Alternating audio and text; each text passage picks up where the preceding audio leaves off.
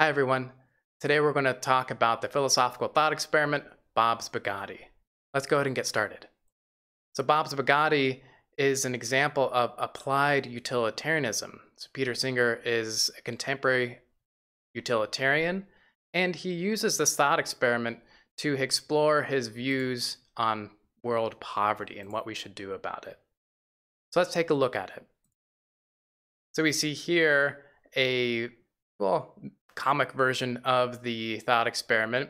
We should note that it originally was created by Peter Unger in the book Living High and Letting Die, but Peter Singer popularizes it in the work The Singer Solution to World Poverty. Essentially, the thought experiment is that a train or a trolley is heading towards a small child and will kill it unless it's diverted. However, Bob has the option to divert the train. If he does, it hits his Bugatti, destroying it. Now, for whatever reason, the Bugatti isn't insured, and if you know anything about Bugattis, they usually run over $2 million. So he's in this terrible position. He has to choose between his pride and joy, and also describes his life savings are all invested into this Bugatti, and that of a child's life. As the scenario goes, Bob, it turns out, decides not to throw the switch. The child is killed. As Singer puts it, for many years to come, Bob enjoys owning his Bugatti and the financial security it represents. The question is, did Bob do the right thing? So take a moment and perhaps pause the video and think about this. Did Bob make the right decision? Now, if you're like most individuals, the answer is an overwhelming no. It's almost unanimous that people view Bob as doing the wrong action here. He valued his car over a person's life, a child's life at that. Sure, a very expensive car, but a car nonetheless. So how do we apply this to world poverty? Well, Peter Singer notes that we are actually all in Bob's situation. That it turns out that we also have the ability to sacrifice our luxury items to save children's lives and adults' lives. In the reading, he talks about how it takes as little as $200 to save a child's life in extreme poverty. So every time we choose to spend money on luxuries instead of donating them to effective charities, charities that actually do save people's lives, we're letting people die or suffer from hunger or curable diseases that we could have prevented otherwise. There are organizations out there that the more money that they're given, the more lives that are saved, the more lives that are transformed. So the central claim here that Peter Singer is making with this article is that you should give away almost all money to effective charities that you would normally spend on luxuries, that you normally spend on things that you don't need. Now, not many people own Bugattis, but almost everybody who's reading this article, at least, so he's writing this to the audience of first world countries, it was written for the New York Times, almost everyone who is reading this article has something that they spend money on that they don't need. And if they save that money, maybe over time, or perhaps just a single expense, could literally save people's lives if donated to the right charities, to effective charities. So for the same reason that Bob should sacrifice his Bugatti, you, individually, should save lives of others by sacrificing your extra money. We want to be clear here that Peter Singer's making a moral argument, not a political one. He's saying, what should you do with your money, with your extra income? How should you spend your money? Now, sure, you should survive and be happy, but he claims that, look, you can actually be very happy off of very little. And you can be spending money on a lot of other things that would be saving people's lives rather than, well, upgrading your life, you could say, in small ways. This is Singer's core argument, the argument that's behind the Bob's Bugatti thought experiment. So premise one, if we're able to prevent something bad from happening without sacrificing anything of comparable moral significance, we ought to do it. Premise 2. It takes very little money to save or dramatically improve the lives of those in extreme poverty. The conclusion: we ought to donate our extra money to save or otherwise dramatically improve the lives of those in extreme poverty. So the conclusion seems to follow from the premises. So if you want to critique this argument, you need to assess the premises. So premise 1, if we're able to prevent something bad from happening without sacrificing anything of comparable moral significance, we ought to do it. Well, this seems to be the principle that we use to justify our disgust at Bob for Bob not sacrificing his car to save the child's life. Well, why? Because the car is ultimately not morally significant. The child's life is. Now, what about the second premise, that it takes very little money to save or dramatically improve the lives of those in extreme poverty? Now, that might not have always been the case because it was difficult to fund charities on the other side of the world, and hopefully it won't always be the case.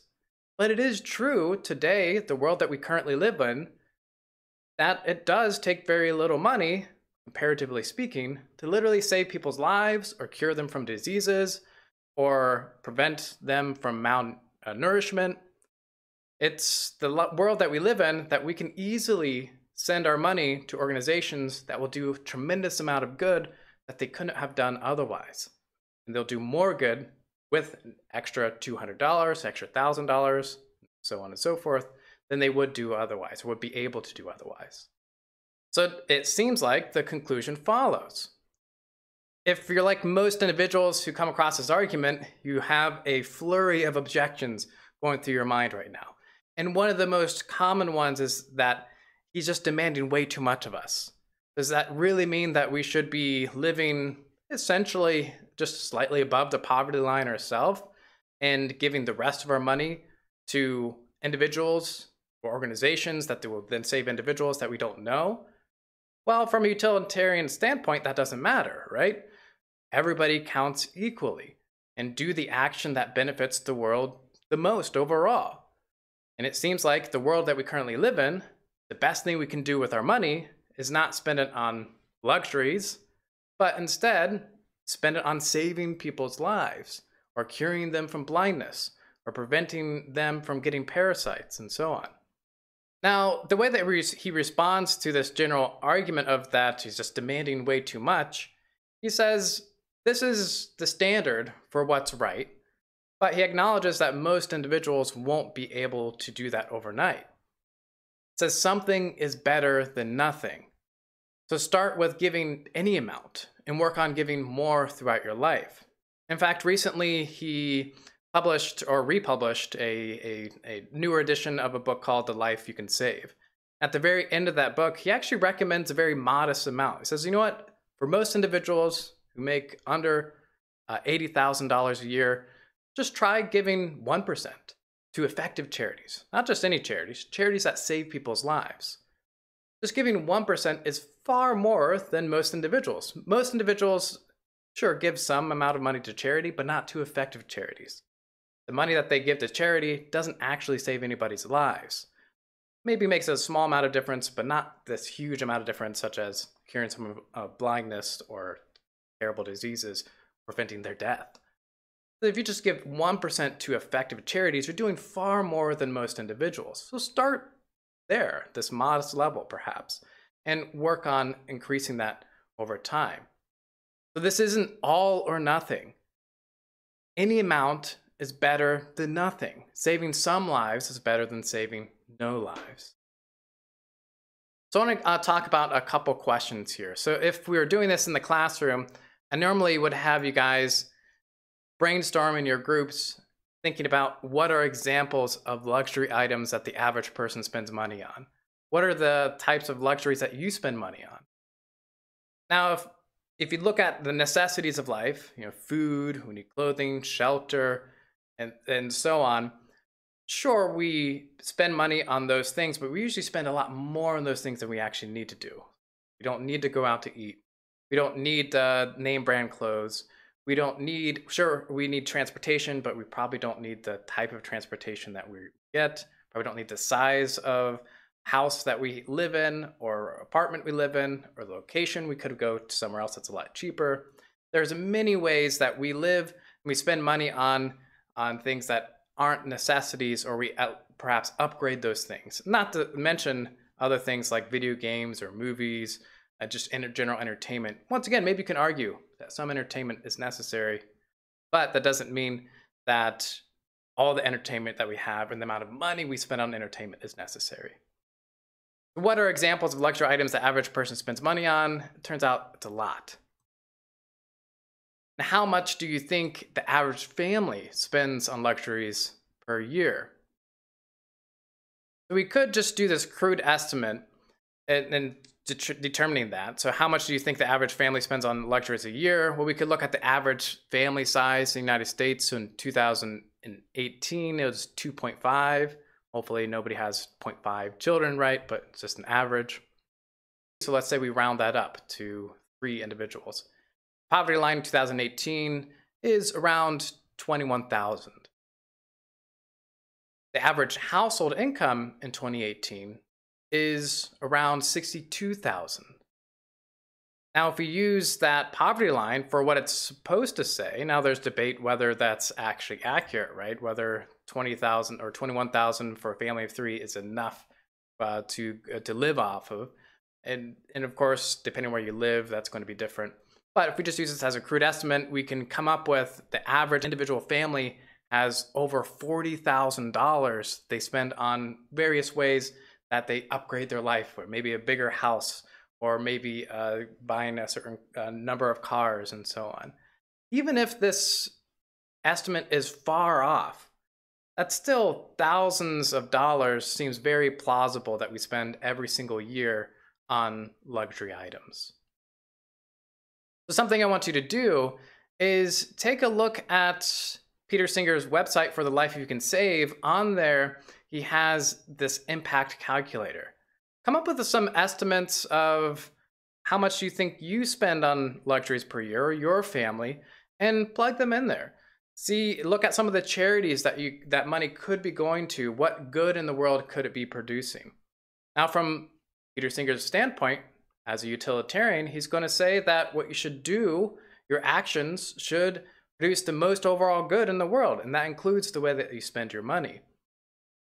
I think for most individuals, if you look at this charity impact calculator, it's hard not to come to the conclusion that, at least in some ways that you spend your money, it could be better spent in the terms of doing more good in the world by going to at least one of these charities instead. So as we can see, Peter Singer gives a powerful argument for why we should be giving a significant amount of money to effective charities, charities that save people's lives. If you're like most individuals, you probably have a ton of objections to this, because if it's true, that means each of us individually need to make radical changes to the way we live our lives.